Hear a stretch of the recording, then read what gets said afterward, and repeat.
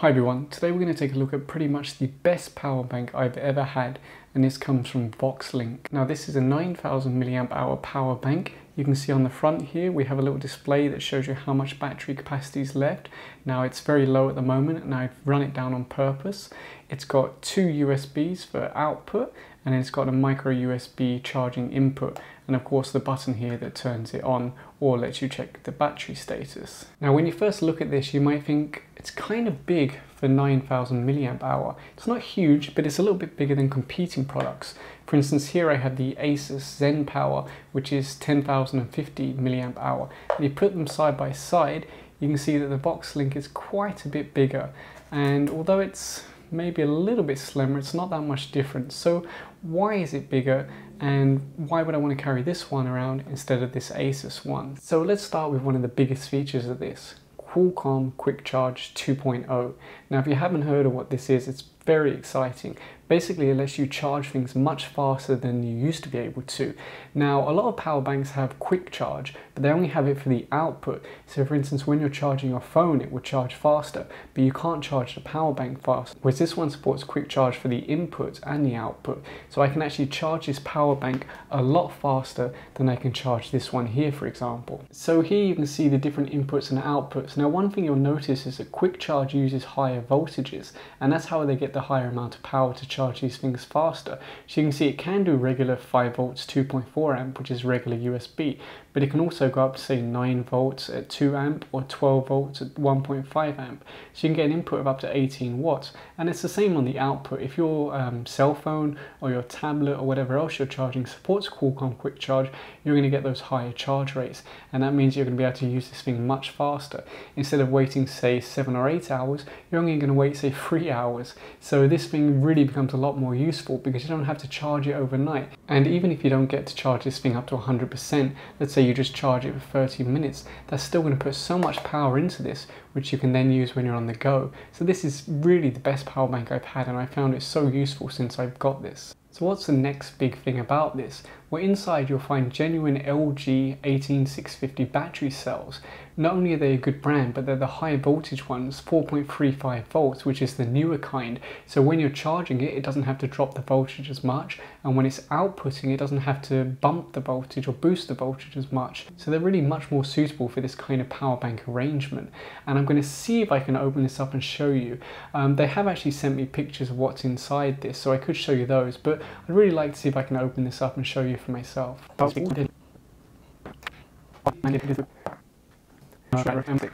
So I couldn't get it open, and I have actually done a little bit of damage there, so I don't really want to go any further because this is my favorite power bank and I don't want to damage it. So I'll just cut the pictures in now so you can see instead.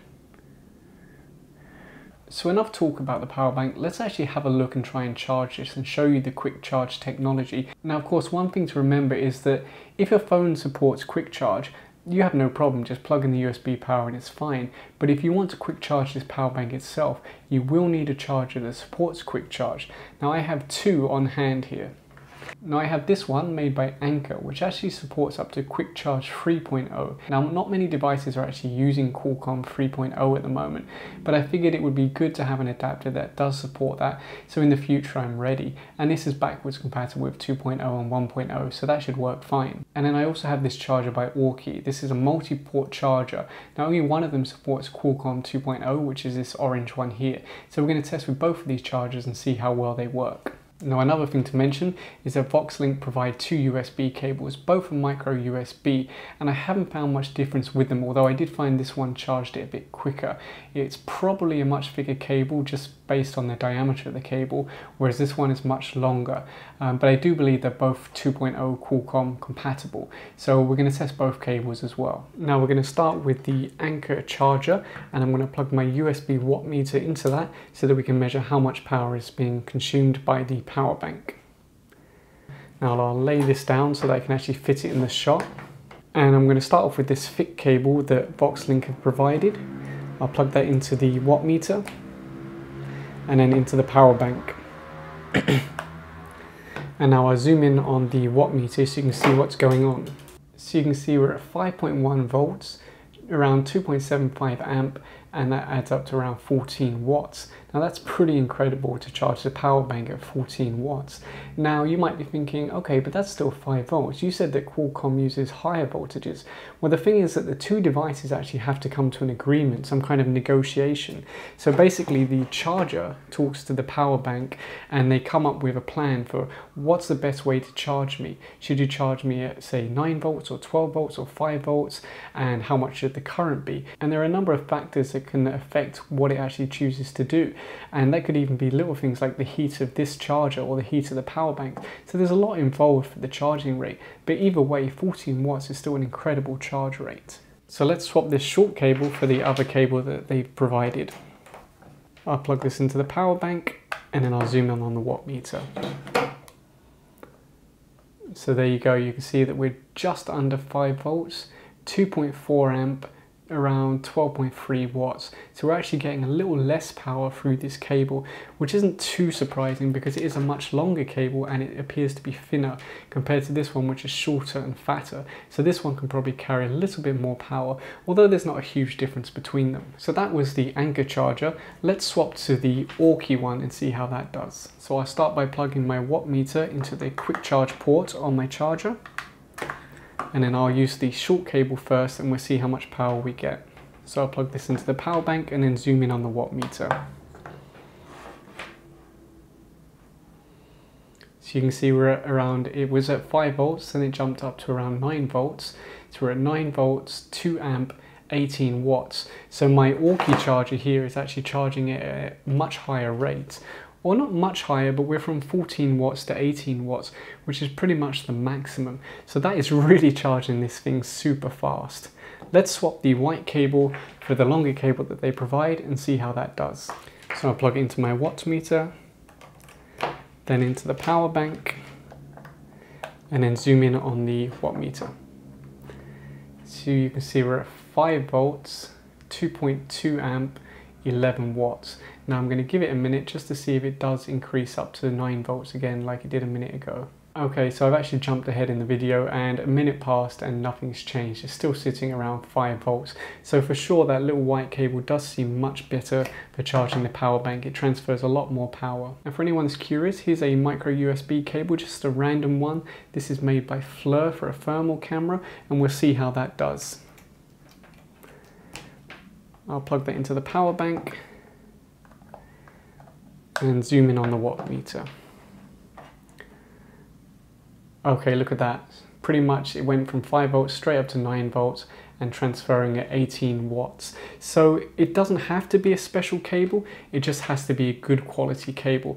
And I've been so surprised by this Fleur cable because everything I've thrown at it, it's pretty much been the highest wattage for charging things. So, and this is a pretty thin cable, but somehow it manages. Now, let's say that you don't have a quick charge port on your charger, you just have a regular USB port. Well, let's see what we'll get from that. So you can see we're charging at around 5 volts, 1.6 amp, around 8 watts. So that's pretty much standard for a power bank.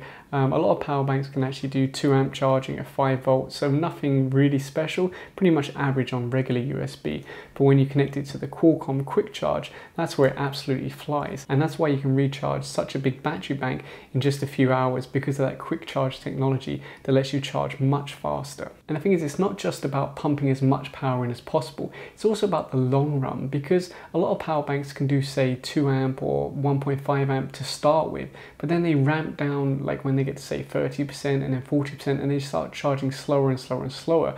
Whereas with the quick charge, it really maximizes it over the whole period so that you can really charge your power bank as fast as possible. Now, one of the other big differences I've noticed between the Voxlink and the other power banks I've had, for instance Anker or Asus, I've had, you know, so many power banks, I've got quite a lot of experience. This one, I can kind of plug stuff in, charge for a little while, unplug, plug in, plug out, plug in, plug out, and even at the end of the day, it still seems to be like maybe one dot has gone when I've charged a bunch of devices. Whereas with this one and other ones I have, if I do, you know, say charging for 30 minutes, then unplug, then come back and do another 30 minutes and unplug, it seems to run down much quicker than if I say have a constant load on it the whole day.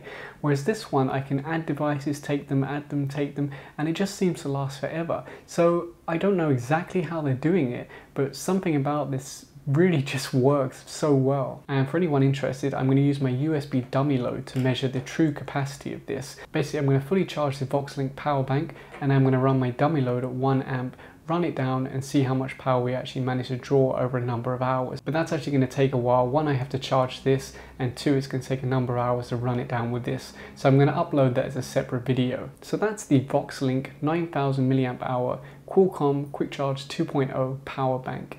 And I'm going to put some links down below where you can find this on Amazon, for example. So if you enjoyed this video, please give a thumbs up and subscribe. Thanks for watching.